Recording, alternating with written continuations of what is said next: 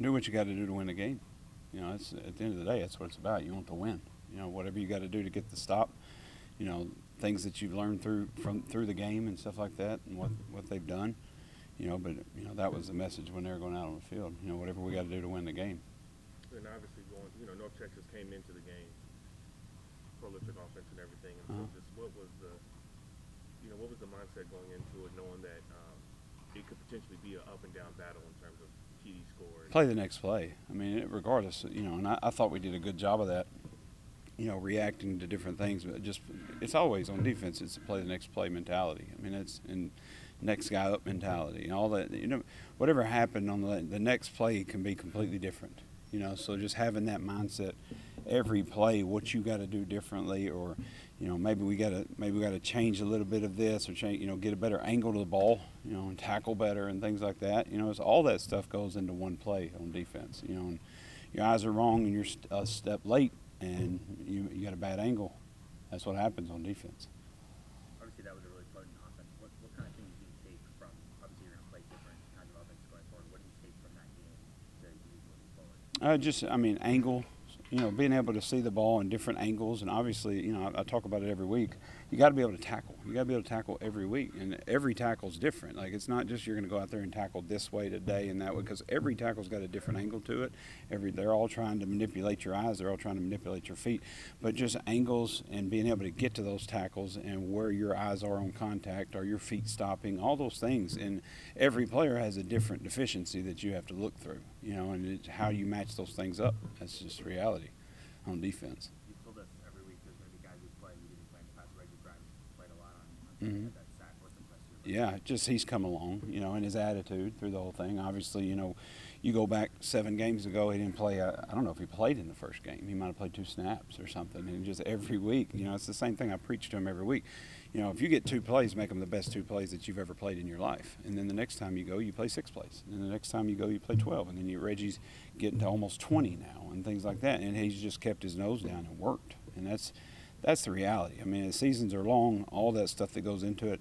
You have to show up every day no matter what happened, and you got to go back to work. You continue to work, whether you win, lose, whatever it is. And that's what Reggie's done. Obviously, I'm sure you were disappointed with those opening 2 drives on defense, but how impressed were you with how the team kind of regrouped and got their mindset back? That's just the type of guys they are, you know, and that's what they've shown. I mean, I've been a part of a team. You gave up 21 points in the first 8 plays on defense, you know, and then from play 8 to play 70, they didn't cross the line again.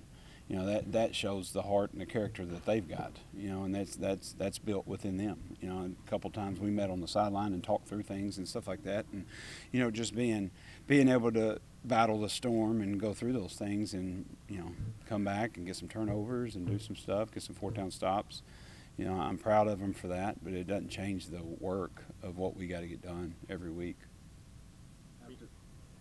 What have you noticed from the Charlotte team after facing a very fast-paced UNC team last week? I mean, everybody in this league, they got players. I mean, every team you play on offense has the ability to score every play. I mean, it doesn't matter what it might be in different ways and things like that, but you just have to be able to be multiple on defense and move guys around, give yourself as good of angles to give those guys an advantage, you know, on defense. And that's what they got to do. What Charlotte has done is a little bit of everything. You know, they've been a little bit of everything. They've played multiple quarterbacks. They've played all these different guys. You know, for the last 2 weeks, I think they've rushed for 600 yards, you know, 300 and 250 yards in the last 2 weeks. So, you know, there's different ways, you know, but they can also throw the big ball. They can do those things. You got to defend everything in college.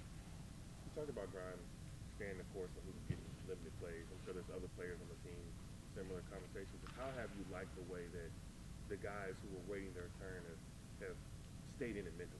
I love it. I mean, and that's you know, it doesn't matter in this profession.